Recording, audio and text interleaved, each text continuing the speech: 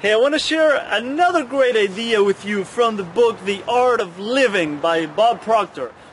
See if you resonate with this, right? How many of us, I know I've done this, when we say, oh, there's no way I can do that. And if someone asks you, well, why? Because I've never done it before, right? But I got a question for you. How many things in your life are you able to do now that you were not able to do before, right? If that were true, if you cannot do something that you don't know how to do right now, they give the example, you'll still be lying in your crib, right? Playing with some toys or whatever.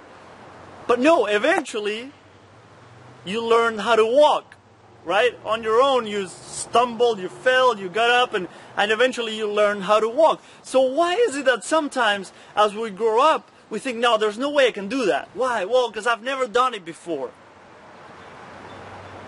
That doesn't seem even logic to say that, right? Now that I think about it that way, like, it's not even logical to say because I've never done it before. Everything we learn, we haven't done it before. Otherwise, we wouldn't be learning, right? We'd just be relearning something. But I think sometimes, and I don't like to use the word excuses anymore. I feel like that's a little disrespectful to your journey, whatever you're going through, because a lot of coaches are yelling at you and saying, oh, those are just excuses. Come on, stop with the excuses and whatever. And I don't think that's a very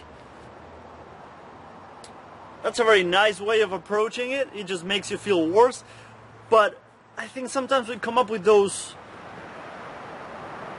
blocks that we create ourselves, right? And thinking that we can't do something, and we really sit down and analyze and look at the barrier that we think is stopping us. Sometimes it could be a fear. If you really sit down and just be extremely honest with yourself, right? So just like radically honest with yourself, sometimes you get to a point where you're like, okay, it's time for me to get over this fear, get over that imagined barrier, and do it, right? And it's scary, I know it's scary as hell sometimes. But I think the more we analyze it, the more we actually look at it, and the more we learn to be okay with that fear, learn to be okay with that idea that maybe the barrier is not a barrier, or maybe the barrier that we think is out there is actually only in here, and we created it ourselves to protect ourselves. There's nothing wrong with that, right? Of course we want to stay in that comfort zone. We want to be safe, right? We don't want to get hurt. We don't want to put ourselves out there and maybe be rejected and things like that, right? I get it. I definitely get it. I go through that all the time. But I think that maybe if we start to look at it from a different perspective, we're like, okay, maybe, just maybe,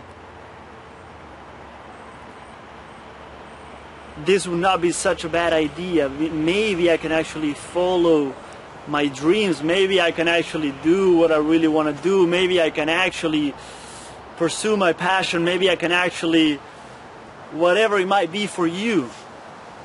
But I think it's helpful to look at it that way, to start dissolving those imagined barriers, right? So next time something comes up that you want to do, but you say, I don't know how to do it, I've never done it before, well, now maybe this can inspire you to say, okay, I can learn, I can give it a try, right? It's not going to hurt, I'm not going to die. Just give it a try. So I hope that helps. Like I said on the other video, I really like some of the ideas in this book. I'll definitely be sharing more ideas. Bob Proctor has really, really cool ideas. So I'll put the link below for the book. You can check it out, see if you like it, see if it resonates with you, see what you think, read some reviews, and let me know what you think about this. And I'll definitely be making more videos about this book. So subscribe if you want to get notified when they come out. And that's it for today. Have a beautiful day.